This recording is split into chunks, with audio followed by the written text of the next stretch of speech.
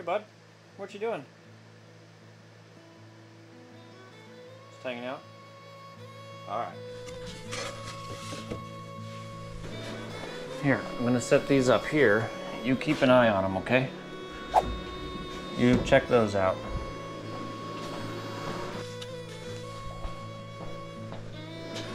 You didn't want to help?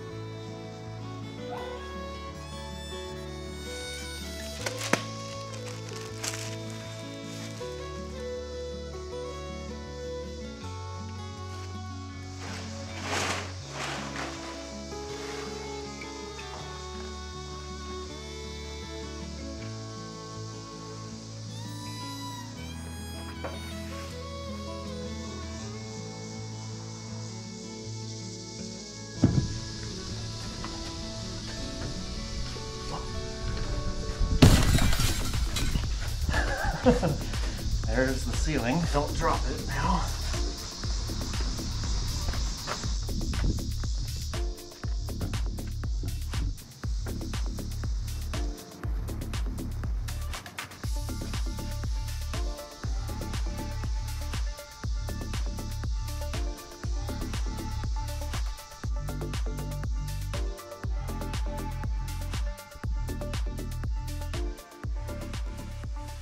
What's going on, everybody? I'm Average Joe, and welcome to another Average video where again we're going to be doing some more average testing on the Sirius 415 watt bifacial solar panels. Today's video is hopefully going to be really quick because we're outside. There's all the bugs and all the extra noises, which I don't really like in videos, so we're going to try to make this video short and sweet and to the point. So what we're going to be doing is testing the bifacial solar panels over a white tarp. We may do some moving around on the tarp to see if that does any difference. I don't know, we'll just mess around and see what we can get. All right, so I just made up a little tiny 2x4 stand, and I've got the panel about 1.5 feet off the ground, and then we're at a 30-degree slope, which is a pretty average angle for solar panels, okay? And of course, we're gonna be using the LJoy solar panel tester. Again, the model number is EY1600W. All right, so we're just gonna be testing one panel on the little tiny rack I made, and then I did bring out the shattered panel that I broke on the very first day.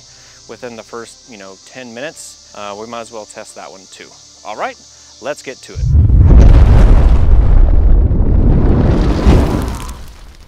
All right, setup is right here. Basically, we have our solar panel sitting on our solar panel rack, and this is a 30-degree angle right here. We're a little over 1 foot off the ground right there. And then we have I forget what size it is. It's like a 9x10 white tarp. I do have a couple of sticks on here because we are getting a little bit of wind blowing it over, so hopefully that doesn't interfere with our test. The time now is 1:30 p.m. We do have sunny skies out right now, so this test should work out pretty good. Just like last time, we'll take a couple of temperature readings. So the outdoor temperature is 82 degrees. I'm gonna use my little temperature sensor right here. That actually says 130 degrees freedom, 54 degrees, and then I'll just get up here and take some other averages. So 126, 130, 128, 131, 130. I would say the average is 130 degrees freedom. So this is how much light and shade we have underneath the panel right now. I got my wires ran right over here, and I'm gonna be out of the way as much as possible so I don't mess up any of the tests. All right, and I did grab some cardboard. That way we can put it underneath the bottom of the solar panel. I'm gonna slide this under. The only thing we have on here now is this piece of cardboard basically covering the entire panel except for a little tiny strip on each side. All right, here we go. Positive and negative. Get that plugged in. All right, we're basically getting about 370, is that right? 370 watts? 370 watts basically from the top side of the panel, okay? So what I'll do next is remove that piece of cardboard so we can make use of the lower side, the bifacial side, and see what the gains actually are.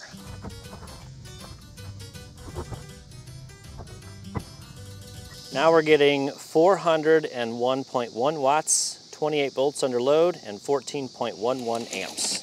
All right, so that was about a 25 to 30 watt gain. 411 watts. We got 28 volts under load, and our amps are 14.35. That's the most I've seen out of these panels so far. All right, I'm just gonna throw some shade over the white areas on the side to see if that skews our results any. I'm not gonna cover all of it, but I'm gonna cover a good portion of it. Okay, we're at 382. Let me show you what I've covered so far. I put a piece of cardboard covering that edge over there, and then I've got a piece of cardboard right here and a piece of foam right there. Okay, so that's all we have that is reflective. It's just a little bit of white up here, directly underneath the panel, and then up there towards the front. We haven't been able to see, 500 or anything like that. You know what I might do real quick is I'm just gonna rotate this panel on its side, and we'll see if that makes a difference. If I don't drop it. This panel is definitely hot. I don't know if that will change anything at all, but we might as well give it a try, right? All right, we'll hit auto MPPT. Yeah, 403.5 watts. It's basically the same. 407, that's a tiny bit of improvement. All right, so what I'm gonna attempt to do real quick is just rotate this whole array a little bit, maybe to simulate, like it's 5 o'clock in the afternoon or something like that, as long as I don't mess up too much stuff and it doesn't break. All right, we'll just do that. All right, so we're gonna simulate that, whatever that is. All right, so now we are basically sitting at south-southwest in comparison to the sun, okay? We got 346.8, 27 volts under load, and 12.5 amps. Let's say that's not too bad. It only dropped down about 55 watts. All right, I'm going to turn it even more. That's something you guys would like to see. I don't know. Okay. All right, I have the panel facing west now. We're gonna test this and see what this does. Even though I don't think this is gonna be a 100% accurate test because the sun is still really high in the sky. This would be really good if the sun was like way over there. If this was like 5 or 6 o'clock in the afternoon, that would be a better test, but I don't think I'm gonna sit out here and wait for that. So anyway, we'll see what this does. Looks like we're getting 275.6. So we're down 125 watts right now. But what I could do is put the cardboard back behind the panel again, and we can see how far that drops down. All right, so this is how we're sitting right now. We are facing west. I've got a good portion of the panel covered. This side keeps falling out, basically because my cardboard is just a little bit too long. So we're gonna leave it there and just let it hang. But that's okay because this is north and the sun is coming from that way. All right, so we have a good portion of the panel covered up. All right, so it looks like we're getting 251.9 watts, 29 volts under load, and 8.5 amps. Okay, that's what the backside covered up. All right, next thing we're gonna do is test the shattered panel.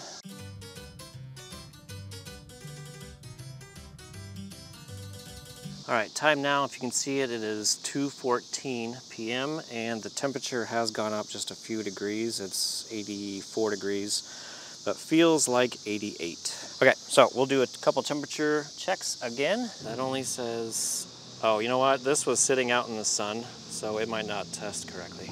Yeah, I don't think this is gonna test correctly. My bad. It's probably gonna be around the same temperature as the last panel, which was 130 degrees. And just so everybody knows, obviously it is shattered right down there really bad, and then again up there on the top really bad. The rest of it is just shattered glass across the entire panel. I did get a couple of comments, or quite a few comments, seeing if I could somewhat repair this with some lacquer or some sort of, you know, filler and maybe save the panel a little bit.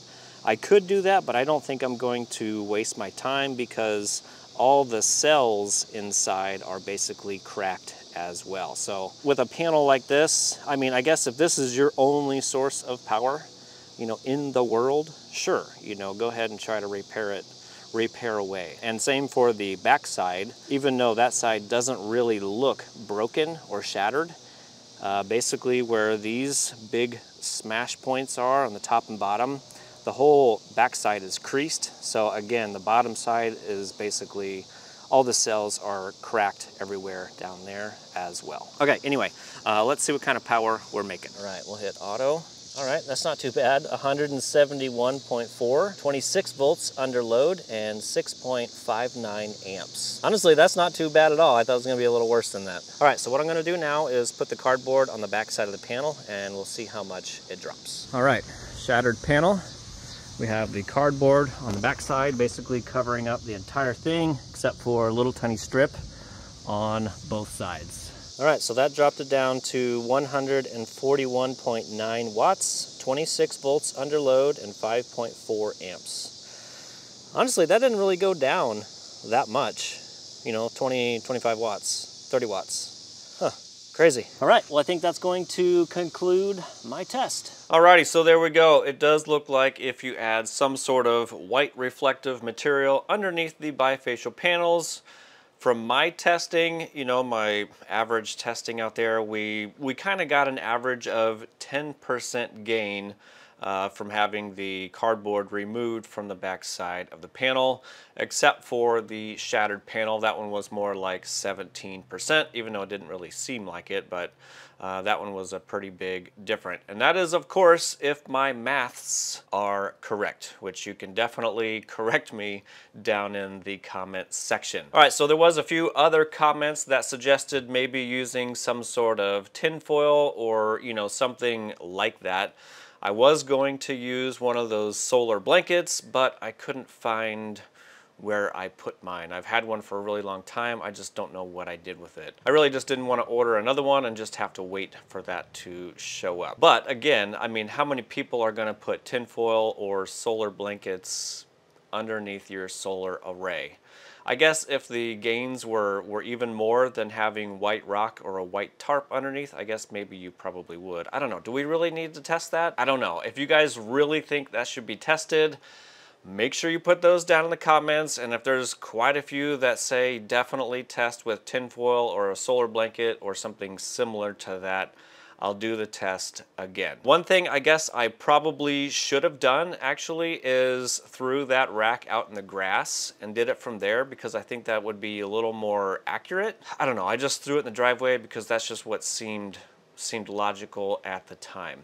Okay, so if I really need to redo the test in the yard, I'll redo it if there's enough comments recommending or suggesting the tinfoil type material. Okay, I'll do the white tarp again, and then we'll add the tinfoil or whatever, and I'll do the test again. Okay, and then also I was thinking with the shattered panel, I mean, I did get a lot of comments seeing if I could repair it somehow with some sort of material.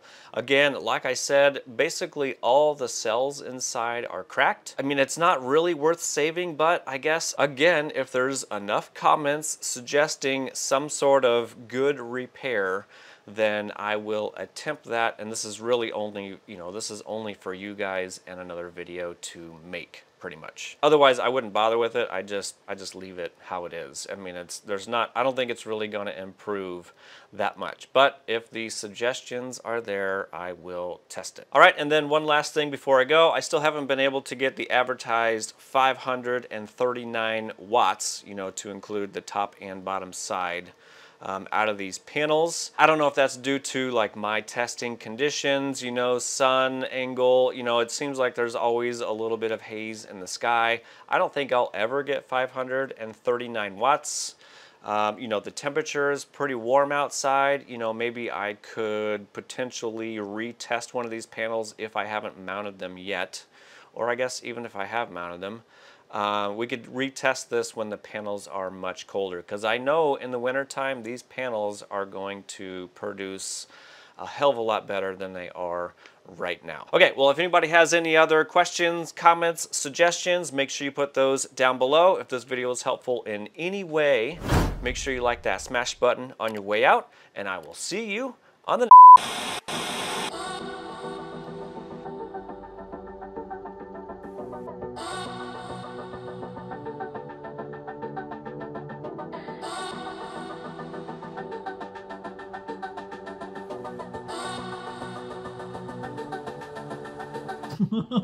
Sorry. I didn't think you would let me get that close.